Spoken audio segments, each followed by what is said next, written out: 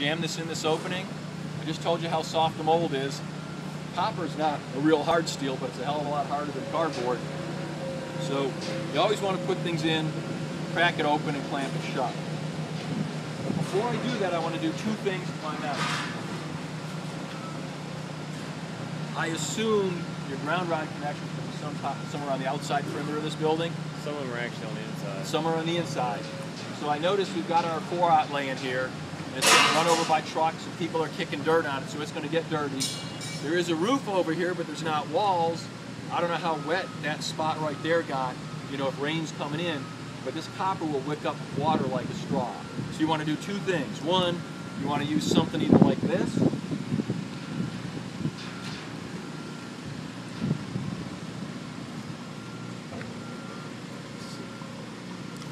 looking for my flat card file.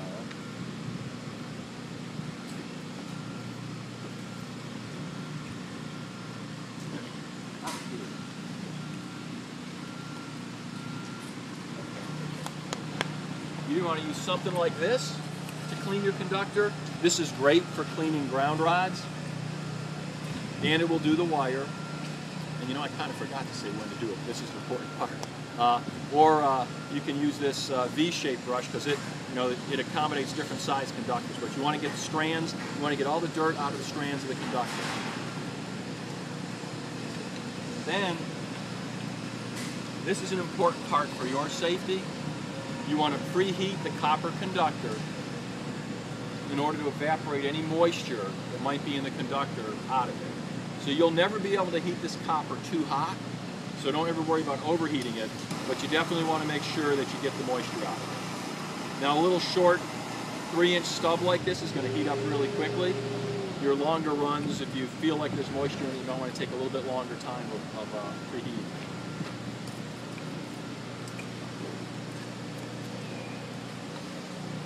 For a piece of bus or vertical steel or any other flat metal surface,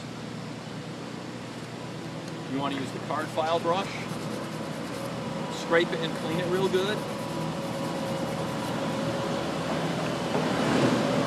and then because a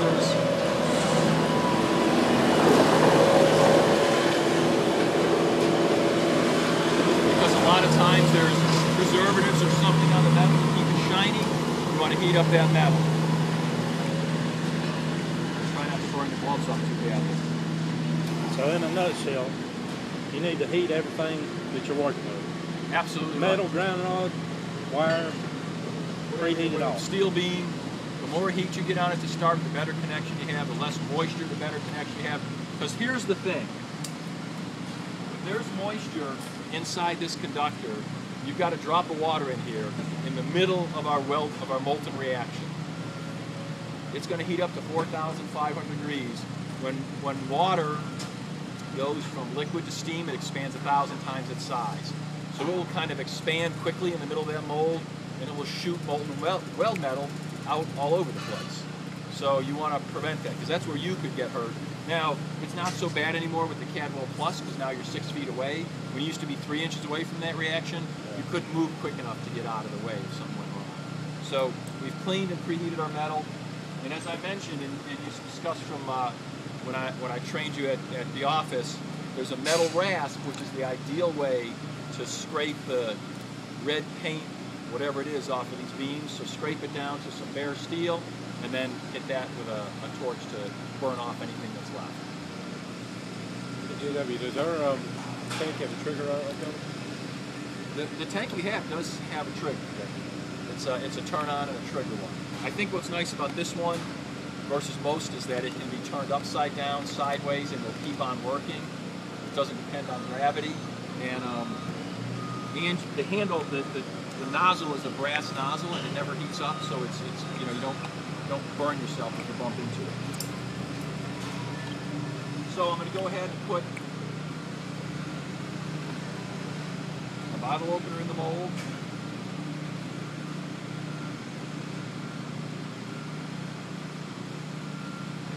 Some of these bottle openers aren't machined precisely. What's the reason for the bottle? Is there a reason for it? It's just a nice souvenir. It's more fun to use than two pieces of wire. You know, it's a piece of marketing. You know, you go home and open your beer with this. And every time you open a beer now, Kind of what I was thinking about. for the rest of your life, you're going to be thinking of me and my CadWeld training. You know. The beer's in the little cup there. Yeah. I was looking for it. So we want to keep our mold level when we're doing a flat surface, when you're doing your T-connections. You want to keep it level when you're doing your ground rod.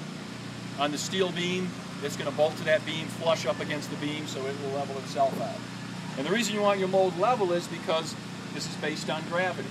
In the reaction cup, it's going to form that molten copper and aluminum oxide. So if your mold's tilted sideways, some aluminum oxide can run into where you want the connection to be. So you want it as straight as possible. Now, you can actually be pretty successful if the mold's tilted about like that, about a 30-degree angle. But if it starts getting more, it's not going to flow properly.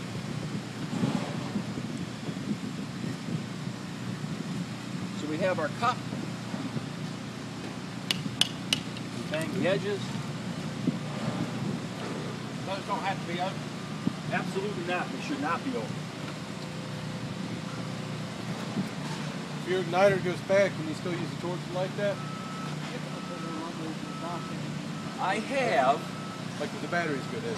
If the batteries go bad or the cord goes bad, we'll Like you had the one that was open, and that's what made me think of it. you can't light the weld metal, but if you light the paper that's on top and it starts burning, it'll heat up enough to light the weld metal. Okay. So it's kind of odd. The weld metal lights at 1,750 degrees. The torch only puts out 600 degrees. But when that paper burns, it heats up that metal strip, and then it melts in there, and it'll light it. So it's possible, but it's not. It is possible. Probably dangerous. It's safer. I mean, here's the one thing about lighting it with a torch. You've got molten metal that's designed to melt steel, and you've got a steel canister under pressure with your gas in it. It's highly unlikely that something will splatter out with enough heat in it to melt through that, but if it does, it's a problem. So it's always easier for me to just hold this like so and plug this in. It's very difficult it can be done, and it's not very difficult, but it's these little igniter strips that I'm plugging the cord into. And by the way, the cord, there's no right side up or wrong side, it's just a flat slot. So, That. there's no open button that can be pushed while you're doing that. Well, there is a button, but that's a good question. So what many people do, when you press this button, you have to hold it till it blinks. I'm not plugged in, okay. It's going to blink 6 or 8 times. Then it goes solid, and then it fires. So it would take somebody that long holding a button. But if you're worried about it, and for safety, many people do this. Disconnect the control unit. Then you got, so nothing's going to fire. Yeah, something could go wrong in that thing and send the charge. Right. Plug it in, drop it in place. More likely. And then go ahead and No clarity. plug these in. Now, even if it went off at this point in time, you're away from You said there's no clarity or anything, just plug it in. no, Whichever no way. polarity at this end, no polarity at that end. It doesn't matter. I think the breeze is going that way, so fire in the hole. Oh, okay. Brian was looking for you. Said that, Ralph needs some help. All right, that's all I need. So what we have in there is molten metal. It's glowing orange. Hot, hot, hot. The rule of thumb is that it heated up to 4,500 degrees, but another good thing about the graphite mold is it dissipates that heat very quickly. Acts like a radiator, dissipates the heat. So my rule of thumb is when the glow goes away, nothing's molten anymore. If it's still glowing and you pop the mold open, there's a possibility that that beautiful weld you just made is now going to just pour out onto the ground. So wait till the glow goes away. You can pop the mold open. And what's left, let's do it down here, I guess. There's the sides of our reaction cup. There's a liner around the edge, so that's why only the bottom of the cup burned out. A ceramic liner.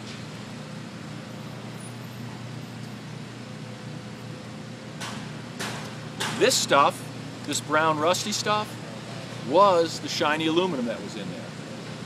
Now it's aluminum oxide, which is rust.